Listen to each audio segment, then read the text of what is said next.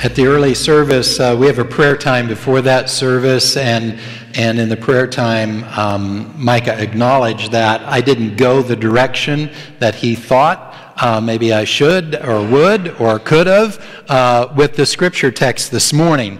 And that's just a good reminder for all of you. This particular section in Ephesians chapter 2 is filled with all kinds of really important things. I'm just going to focus on the last couple of verses here. So I want to commend it to you. It's a type of section that you may want to read every day this week and just see what God has to say to you, because I believe God could have something to say that's different each day and is just for you. So I just kind of wanted to give that little kind of explanation. Why aren't you, Pastor Doug, talking about being saved by grace? Why aren't you talking about this, being children of wrath? Why aren't you talking about this and that and the other thing, Because I'm not going to. I'm going to focus on this because this is where the Holy Spirit's led me. So I want to take you back, early part of my life, elementary school, and there was a question being asked all around elementary school, and the question was this: what are you going to do when you get out of school someday? Well, I have a confession to make to you. I did not know the answer to that question in the third grade, okay? I didn't know in the third grade. But things got worse. In middle school, the question was asked more frequently, very frequently, and asked. The teachers administered all kinds of aptitude tests and career fitness tests and all kinds of other assessments to figure out what I was going to do when I got out of school someday. And as if all those tests weren't enough, they even had us meet one-on-one with guidance counselors. It's terrible. Terrible, They all asked the same question. But I did not know the answer to the question in the 8th grade. That frustrated them, and it kind of frustrated me too. And then I got to high school. You would think at some point all these educators would get a clue and stop asking this ridiculous question about what you're going to do when you get out of school. But they didn't stop. Now there were other people asking the question too, teachers and coaches and co-workers, and there were parents and relatives and friends. They were all asking the same question: what are you going to do when you get out of school? I just wanted to scream, I don't know, I don't know, I don't know. See, I think the problem is the question that was being asked. What are you going to do? I think what is the wrong question. I think the more important question is, why are you going to do whatever you do? But we get focused on the what question because in some ways it's easier. It's easier. But if we get too focused on the what question, then we never get around to ask the why question. And that's important. The what question so often focuses upon position or promotion or power. It might focus on things like image or influence or maybe even something more insidious and evil. I don't know. But the why question is different. It always focuses upon God's purpose for my life. Before I pour my life into umpteen years of college and tens of thousands of dollars of debt, or I chase after a career for 40 or 50 years, I want to know what this has to do with God's purpose for my life. That's what I want to know. I don't know about you. Without a clear vision of why you're doing what you're doing, you will jump from one project to another, one task to another, one job to another, one relationship to another. There is something deep down in our soul, I think we're hardwired this way by our Creator, that needs to know that what I'm doing with my life has purpose, and in particular is aligned with God's purpose for my life. So let's look at Jesus. Let's look at Jesus. Jesus was absolutely clear about his purpose. Absolutely clear. Mark chapter 1, verse 38, Jesus says, we must go to the new I get paid to talk, but that's hard. Let me start over. Maybe Bentley, I'll have you come up and read it for us. But we must go to the nearby towns so that I can tell the good news to those people. And then look at that next part. This is why I have come. This is why I have come. Jesus could have fulfilled that in many, many different ways, a whole variety of different things. But the why is clear. And because he was so clear about the Father's purpose, he was able to keep his focus and to chase after that purpose. Even when he met great resistance, even when his own followers were saying, are you sure about all of this? He could still stay focused. He could still stay focused. In John chapter 10, verses 10 and 28, Jesus again describes the Father's purpose for his life. Jesus says, I came that they may have life and have it abundantly. I give them eternal life and they will never perish. That's the why. Jesus could live that out, the what, in all kind of different ways, but the why was very clear for his life. And that was to offer abundant life now and the promise of eternal life in heaven. That's the why. That's the why. When we're clear about the why, then the what can be all kinds of different things. But the challenge here in discerning God's purpose is that we don't believe we're unique. We don't believe we're special. We really are not certain that we are a child of God. And that's the challenge in trying to be really clear about God's purpose. So instead of landing on God creating us and making us unique and special and one of his children, instead what we do is we compare ourselves to other people. Teenagers are really, really good at this, okay? They get up in the morning, they look in the mirror and they say, oh boy, I don't have as nice a hair as so-and-so. I don't have the same kind of nice nose that so-and-so has, you know. I don't have the same kind of smile that so-and-so. But you know what? We don't ever grow out of that either.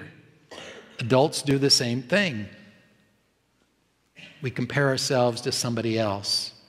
And we fall into the trap of comparing ourselves to the standards of other people rather than comparing ourselves to the standards of Jesus' love. And there is a huge difference in the two of those. If you're comparing yourself to other people, you will always fall short in those comparisons. So you will always feel inadequate. Your self-esteem will always be low. You'll always feel like you're defeated or a failure, all those kind of things. But if you compare yourself to the love of Jesus for you, it'll be just the opposite. You'll feel strong. You'll feel valued. You'll feel like you belong. You'll feel loved. There's another option than just comparing ourselves to other people. And this is it. Jesus loves you so much that he created you very special and extraordinarily unique. Again, let's go back to our text, Ephesians chapter 2, verse 10. I'm going to read this from a variety of translations, but from the New International Version, it says this: "For we are God's handiwork, created in Christ Jesus to do good works, which God prepared in advance for us." We are the handiwork. In other words, you were created by the hands of God. Whew.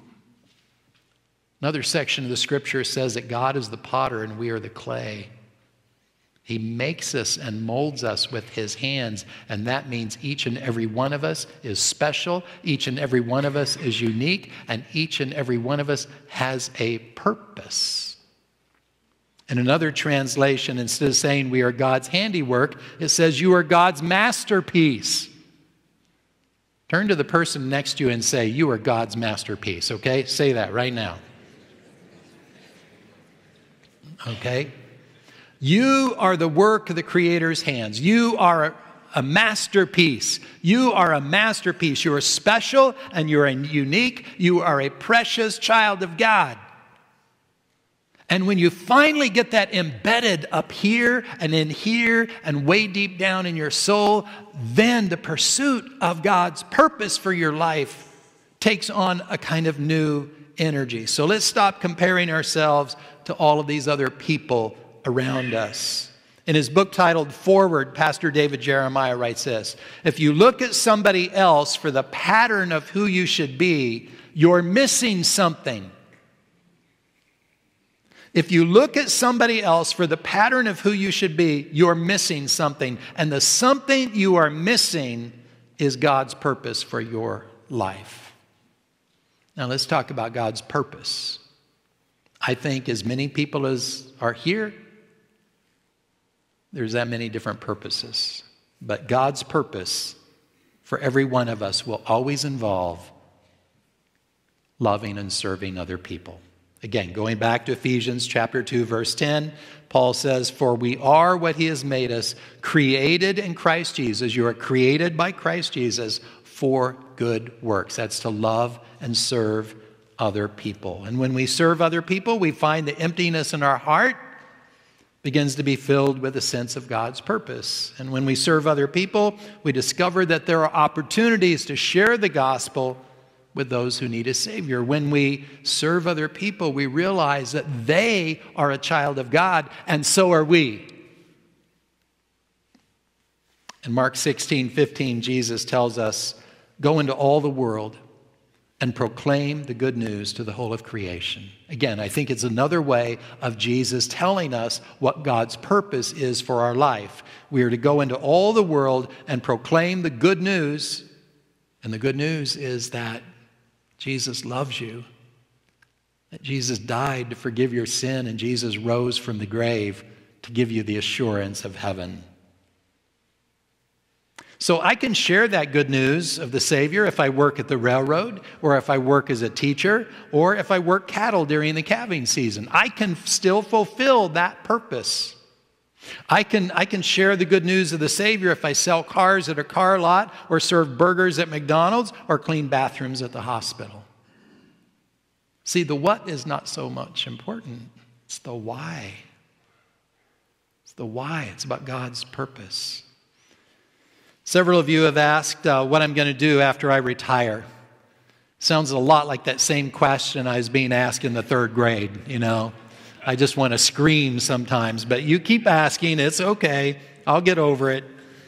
Well, I can give you this much of an answer. I know there will be some hiking in the mountains. I know there will be the making of new friends, and I guarantee you there will be some time spent enjoying an iced tea at Starbucks, okay? I know that.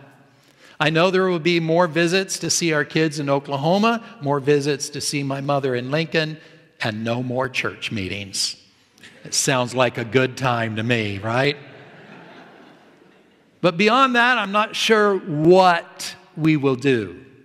I'm not sure what we will do. But I do know that what Cindy and I will end up doing will be living into God's purpose for our lives.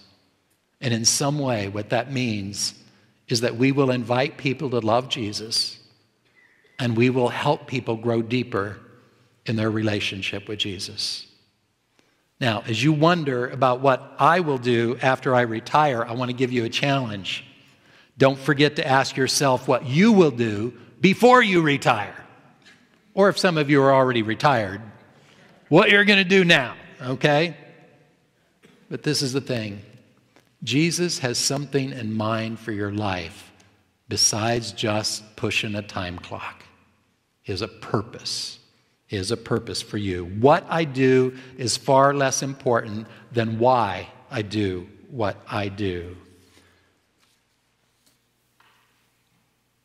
Don't waste your life. Don't waste your time doing things that don't matter.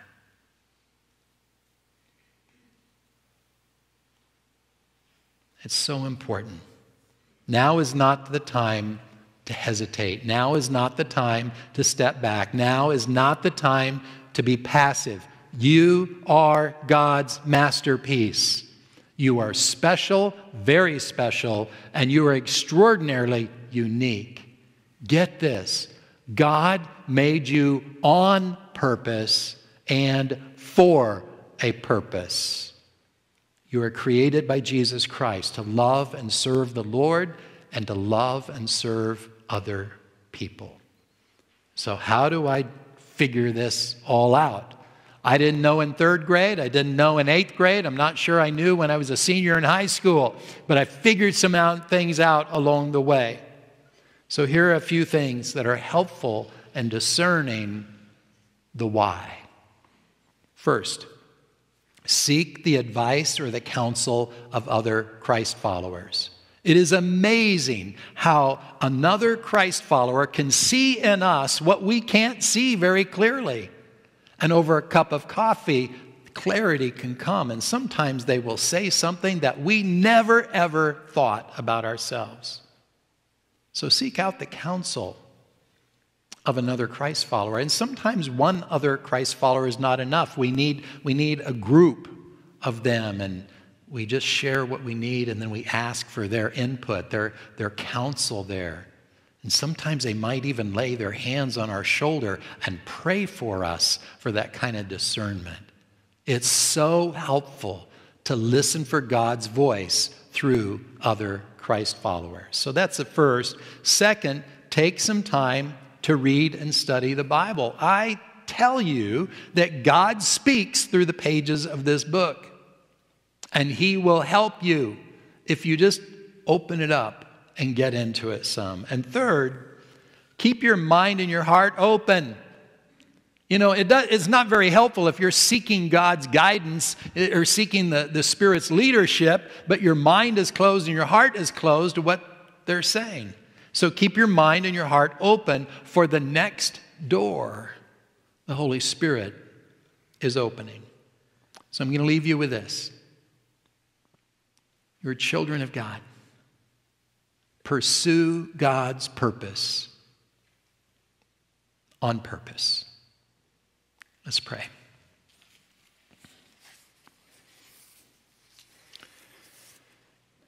Jesus, we thank you for your example. You were very clear about what the Father's purpose was for your life on earth, for your ministry on earth.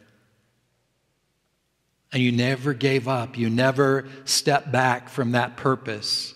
Oh, you expressed it in dozens and dozens of different ways. But the purpose was always very clear, and the purpose was constant. To love and serve people.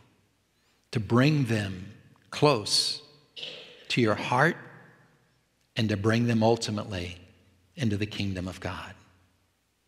I pray, Jesus, that you would help us to have that kind of clarity about the purpose, your purpose for our lives. Some of us are very young, and we're still trying to figure out all of this. Others of us are in our working years, and we're kind of into this a ways, but we need to recalibrate just a little bit. Maybe do some alignment, some realignment on some things so that we're really clear about your purpose and we're living strong into that. And others here are retired already. The what is kind of different than it's ever been before, but you have a purpose for us even when we're retired. So I pray, Jesus, that you would help every one of us here to know your purpose, that you would give us the gift of faith so that we can trust your purpose. And then, Jesus, help us to know that each one of us is special. Help each one of us to know that we are unique. Help each one of us to know that we are a masterpiece formed by your own hands. And may that assurance give us the strength and courage we need to live into your purpose. We ask this in Jesus' name. Amen.